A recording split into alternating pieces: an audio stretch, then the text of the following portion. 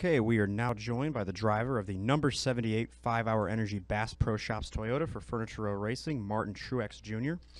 Martin, you're a New Jersey native, obviously pretty close to Delaware here.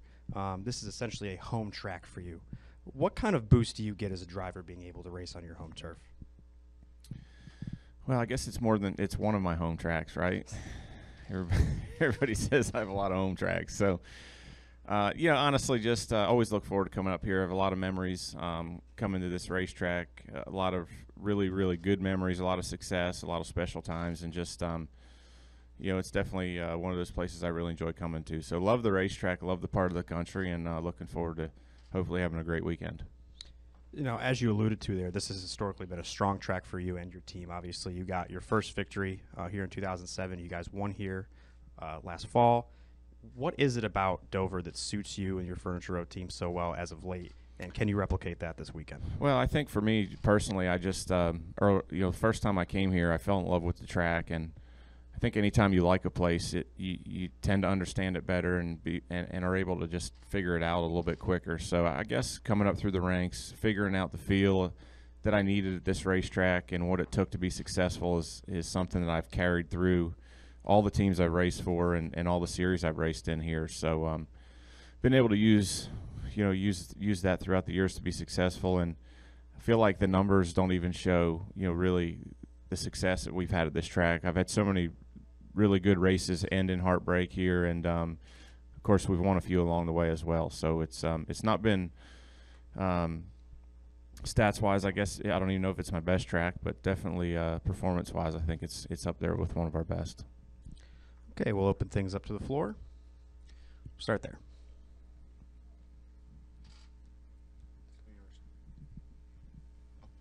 John Smallwood, Philadelphia Daily News. Martin, can you coming in now as the reigning champion, is there a difference being the hunted instead of the hunter? I mean, is there something you can feel about that? Yeah, I don't really think it's a whole lot different. I think that I'd say our sport probably changes more week to week than it does year to year, and so we've had 4 tough races in a row right now, and we're 9th in points. So I mean, you're only as good as your last race, so they say. And right now I wouldn't say we're the hunted. I say we're the hunters. So just trying to get back on track and get to where we need to go. And for us, I think we always tend to focus on our own program more than anything else. And I think I'd say most of the garage is the same way. I think the championship was last year, and it's time to turn the page and try to do it again right now. All right, we'll go up front to Claire. Claire B. Lang, Sirius XM NASCAR Radio. What have been your personal challenges about racing at this racetrack? From the first time you experienced Dover to how you improve while you're here. We look at Jimmy Johnson with so many wins here. Certainly is a really challenging track.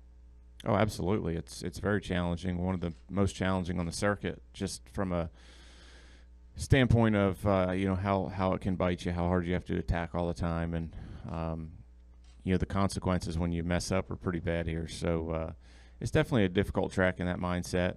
For me coming here initially, it took a while to get up the nerve to get to where I needed to make the car. It was like, okay, I keep driving harder and harder and harder, and the car still wants me to go faster. So once you figure that out, from there it's really all just about through the years adapting to changing race cars, changing rules, tires changing, the track changing as it ages, and just continuing to try to stay on top of all those things. I think is the biggest challenge now. But certainly in the race, 400 laps here is quite a challenge as well. So that's something you need to keep up with. And do you feel the speed at this track? It's really fast for the size of track that it is.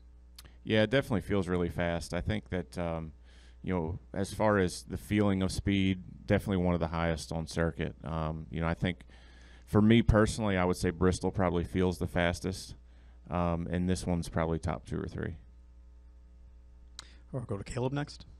Whistler, kickingthetires.net. How difficult is it for you as a driver sitting there waiting for your car to pass inspection due to the strict eye on inspection and the splitter?